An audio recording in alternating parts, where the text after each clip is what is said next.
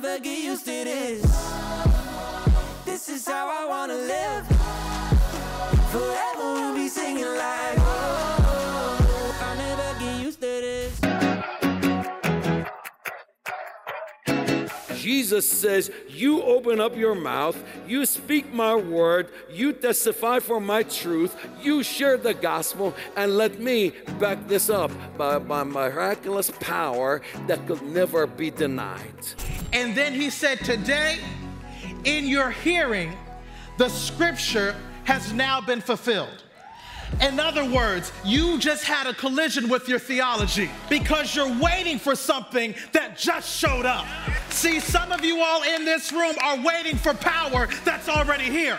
Some of you in this room are waiting for forgiveness that's already here. Some of you are waiting for healing that's already here. And the Lord is saying, as you are worshiping, I was releasing. God has got a place for you. He's got a plan.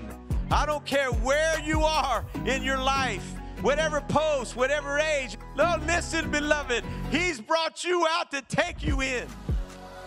There's a destination. It's not too late. It's never gone.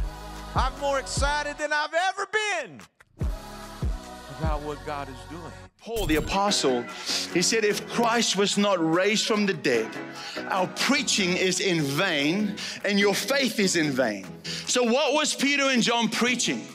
What were they teaching? They were teaching the truth that God became a man in Jesus Christ, that He lived the life that you and I should have lived, but we never could, and that He died the death that you and I deserved, and on the third day, He was raised from the dead. He was not just another man. He was God who became a man.